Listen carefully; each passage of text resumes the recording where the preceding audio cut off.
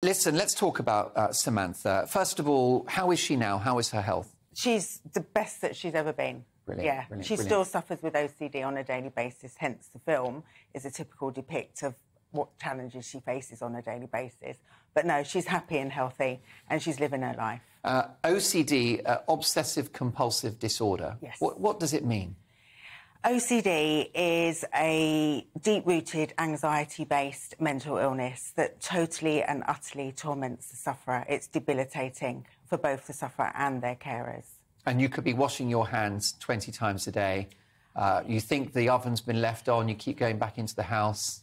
Yeah, I think OCD is still woefully misunderstood and extremely trivialised. A lot of people just use it in flippant ways, oh, I've got OCD, but for the actual sufferer, it's like having a bully inside your head constantly telling you what to do and having to listen. And things have to be a certain way, otherwise the person suffering OCD becomes very distressed. Yes, well, it's not just about that. It's whatever OCD attacks a person's weakness, so whatever their weakness is, it can be cleanliness, it can be, like for Sam, it's all around food because of the eating disorder, so it's manifested itself in food now.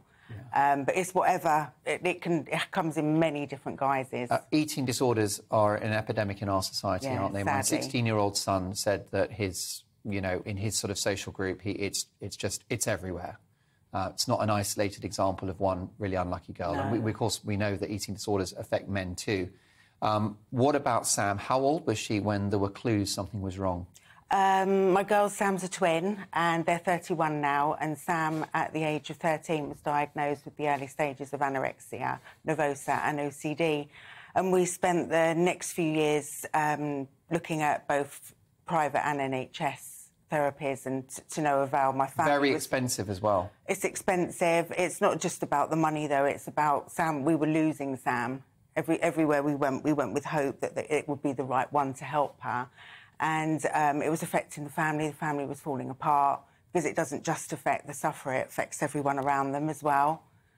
So how many years were you pursuing treatment? She started at 13. About 4. 4 years. And in those 4 years, she continued to lose weight? Yes, she did. And she was getting worse. We were losing her. And I took the very unorthodox decision to discharge her and work with her myself with the help of our GP, the girls' school, and our family and friends. So you took her out of hospital or a clinic? She never. Where was she? She was always in daycare. She never went in overnight because I was very adamant that I didn't But you want that essentially for her. eliminated the NHS's role in her life? Yes, I did, yeah.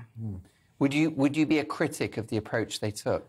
No, it just wasn't. It works for some, but it just wasn't working for us. Yeah. What was different about your approach, Lynn? I think I learned through Sam, and we talked, and it's not just about the lens of the illness, it's about the person themselves, and often or not, mental illness is derived from low self-esteem, so it's about building their self-esteem. And I think in today's society, a lot, especially the kids, and indeed some of the adults, they've lost their identity, they don't know who they are, and it's about helping them to find themselves and to believe in themselves again. At the worst points, how weak and how thin was Sam? She was bad. Did she go down to a very low weight? Dangerous. When I look back now, she was a dangerously low weight. And what do you think now when you look at photos of her at that time? I don't. We threw them all away. Did you really? Yeah, I can't bear to look at them because it just reminds us of like really bad times. And then you look at her now and she's gorgeous. Well, I've got no doubt about that if she's your daughter.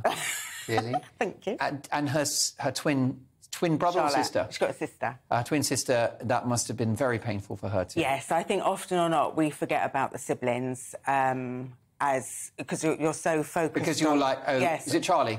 Charlotte. So yeah. Charlotte, she's all right. It's Sam we're worried about. I think all you can do is, and I see it within my work in the parents, you're so worried about whether your child's going to eat their next meal or how they're going to do it, and the time that goes into, supporting them to eat and to sort of come over it and challenge themselves. Often or not, the siblings are sidelined, and Charlotte was for a while. For sure. And Samantha is in the movie. Yes, it's Sam and her friend Meg actually wrote the movie, Sam wrote the script. It depicts a typical day for Sam. And it's a serious illness, but they've handled it in a very funny way. They wanted to do so, yes. Well, Sam's laughing at herself, really. Yeah, because some of those scenes I watched, I love that scene in the restaurant as well. That was really hard for her because all of that was real. Yeah. And we went through so many sausage rolls and brownies and croissants, and I think Meg was desperately trying not to spit them in her face. But no, that was real for Sam. Yeah, and so Samantha has a positive relationship with food now. Yes. Very positive. It is everywhere, isn't it? These eating disorders. Are they all connected to OCD or not, do you think? No, I think mental illness is very unique to the person and each person suffers it in their own way. I personally think that eating disorders or some forms of eating disorders are a form of OCD because they are obsessive behaviour. Yeah, as is addiction, I suppose. Yes. So, look, the clock's against us, but... I know you're working on the next movie. Yes. What's it called? The next? A Day with Anxiety. Sam and Meg are writing it at the moment. And they're back? Yes, they're back and we're filming it. They're both acting in it and we're filming in October. Fantastic. So, You've got to come back and tell us about that. Yes, we must definitely. meet Sam as well. Yes, and love Meg. to. And so, in the short time that we have, you've transformed the well-being of your daughter. You've now become one of Britain's most in-demand and respected counsellors. You haven't done it the conventional way. You're self-taught, but you're getting results. I am. Therefore, anybody that's watching, if they're going through a tough time, let's say they're hooked on booze or they're really worried about financial stuff and it's affecting their mental health, or they've got an eating disorder, what is the first step? What do we do as human beings to get better? I think it's to recognise that you need help. Within my books, I've written the Hope With range, Hope with depression, Hope with eating disorders, Hope with OCD and Hope with anxiety. I cover all of those subjects that you've just said. So we look at the social media, we look at different types of therapy, we look at the different way the illnesses manifest themselves. So I'd suggest they go and buy a book.